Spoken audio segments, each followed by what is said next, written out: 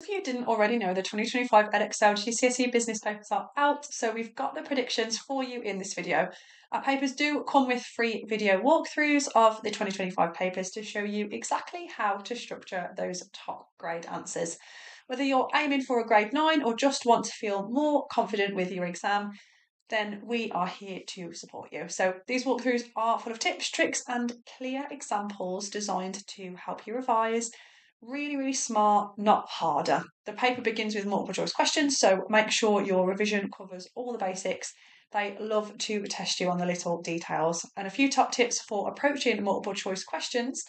Read the question carefully as they can be sneaky with their wording. Eliminate any obvious wrong answers to narrow down your options. Never leave a question blank though, because there's no penalty for guessing. And finally, watch out for descriptors. Some answers may sound right but aren't quite correct. Now let's look at the paper 1 content for the 2025 predicted paper. Paper 2 is later in the video, so feel free to use the timestamps to skip to those predicted topics as well. Now, do keep in mind that these topics are very broad, but can act as a useful starting point for you. The best way to see how these would translate into questions is, of course, to purchase our predicted papers. So first up, we suggest revising customer needs and market research. As we know in businesses, understanding your customer is everything. For your exam, you should focus on how businesses identify and meet customer needs such as quality, choice, convenience, and price. You'll also need to know how businesses gather information through primary research like surveys and focus groups, and then secondary research such as internet searches and market reports. Be prepared to explain how understanding customer needs reduces risk and supports better business decisions. A top tip here, practice linking your answers to how a startup might use this information to survive and grow. Next, we have the role of business enterprise. Business isn't just about making money, it's about solving problems. You'll need to explain the purpose of business, including providing goods and services, meeting customer needs, and adding value. Think about entrepreneurs and how they take risks, organise resources, and drive innovation. The exams often ask how entrepreneurs spot opportunities and make businesses successful, so get comfortable with that angle. Okay, next we have business revenues, costs, and profits. Be prepared for the maths here. You should be confident calculating revenue, price times quantity, total cost, which is fixed plus variable, and then profit, revenue minus costs. You'll also need to understand a break-even analysis and cash flow. Make sure you can interpret simple data tables, pie charts, and graphs. Here's a tip, always show you working, even if the question looks easy. Next up, brush up on all things business plans. A business plan is much more than just paperwork. It is almost like a roadmap. So therefore, you should know what's included in a business plan. That being objectives, marketing strategy, operations, finance, and human resource planning. Exam questions here tend to focus on how a business plan helps reduce risk and secure finance. You may be asked how a plan helps a startup make better decisions, so be specific and structured in your answer. Next, we have options for startups and small businesses. You'll need to understand the different ownership types: sole traders, partnerships, and limited companies. Know the pros and cons of each in terms of control, liability, access to finance, and legal requirements. Also, learn about franchising as a method of growth. It's always helpful to be able to compare these options and be able to recommend the best one for a specific business scenario. Okay, last of all, we have legislation and business. Understanding the law is vital, so focus on how legislation affects areas like consumer rights, employment, and health and safety.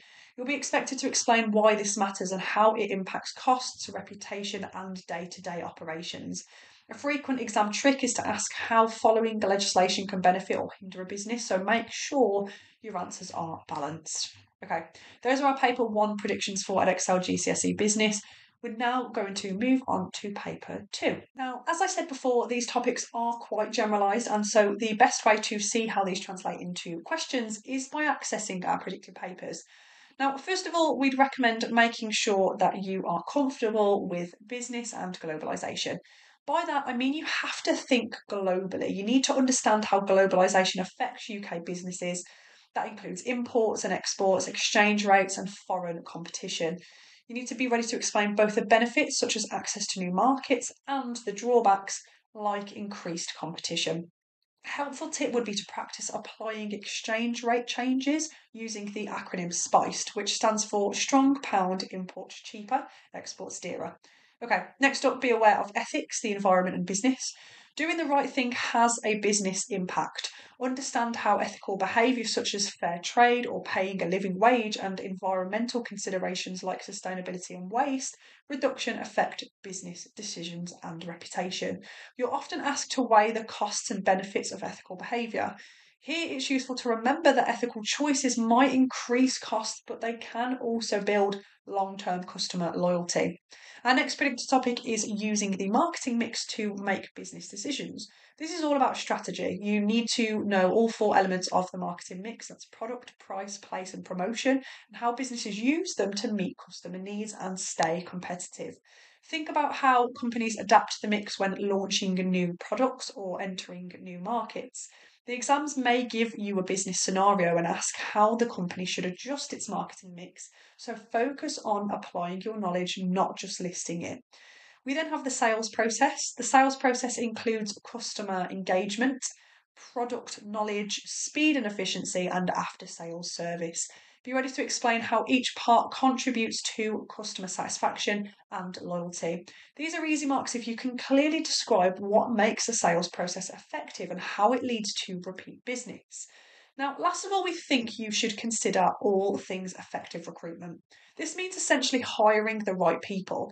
Here, you should know the difference between internal and external recruitment and be familiar with job descriptions, person specifications, and selection methods such as CVs, interviews, and tests. The key focus here is how effective recruitment contributes to business success. So think about how it affects skills, motivation, and long term growth. Okay, then, those are our Edexcel business predictions for 2025. We hope they act as a useful starting point to your revision, but as always, be sure to revise anything you're not totally comfortable with to ensure you're fully prepared for what the exams might throw at you. Best of luck in your 2025 exams.